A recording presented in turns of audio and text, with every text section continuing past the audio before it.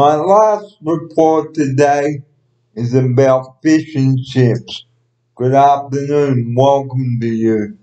This is Barry and Julian here. Thanks for joining me here. It's 19 minutes to 2 o'clock, and thanks for joining Julian and I here today. Well, what a show we brought to you today. And here is my outsider now. Good afternoon.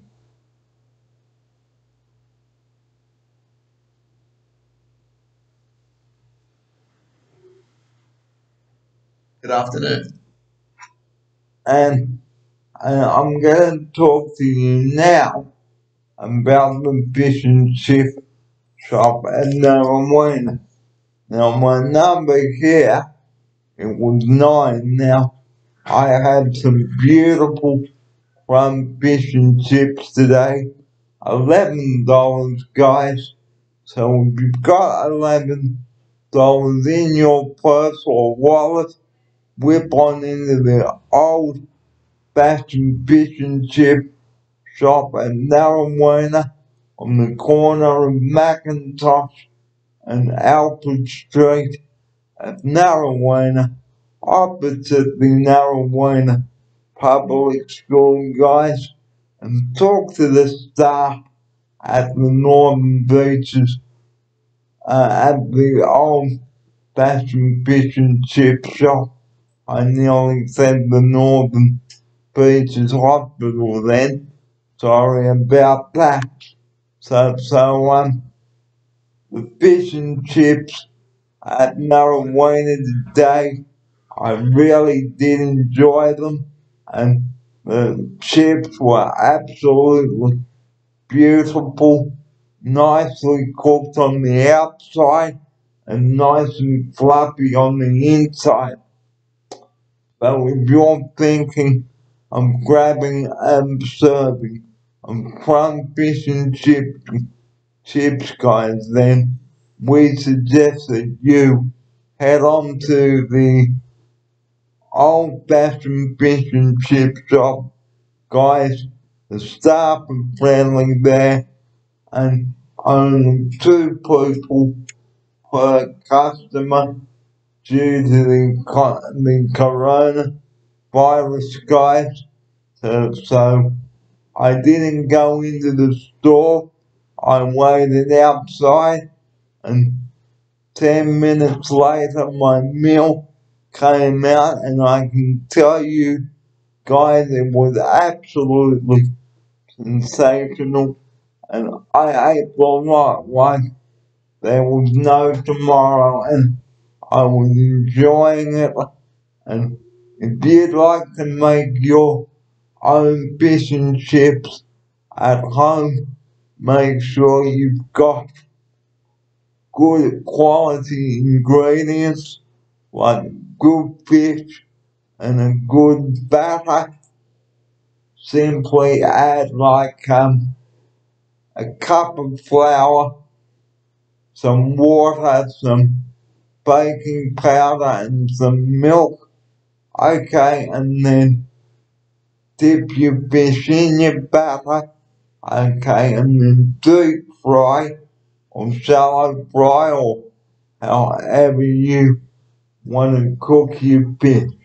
But make sure your oil is not too hot, guys, when you are cooking your fish or frying your fish while that's cooking it. And once your fishes and chips are done, you can drain them on some paper towel and serve with some salad and a lemon wedge.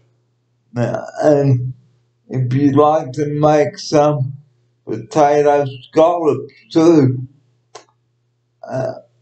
simply thinly slice some potatoes, make a batter that is nice and thick, okay? Or We'll cut your potatoes into big slices, okay, with a knife, and dip your potato slices into the batter and then deep fry. Allow the excess batter to drop off, and then deep fry or shallow fry in some oil until golden brown. Okay, and then serve with lemon wedges and chips. And that's another good lunch now idea there as well. So if you're in the mood for fish and chips or scallops and chips, well, you've got two good options there.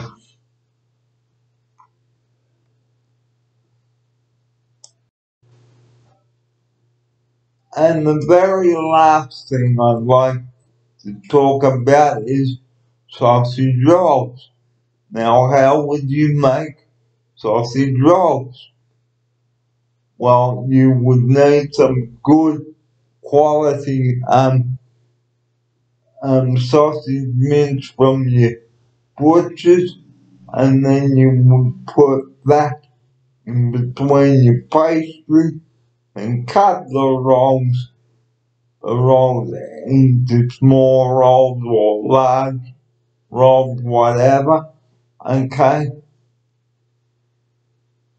then add some sesame seeds before baking, and to do an egg wash, guys, for these things, for the sausage roll, what you do is beat some eggs and some milk and then brush over the top and then bake in the oven until the pastry is nice and golden brown, and then you serve with tomato sauce and they will go down well.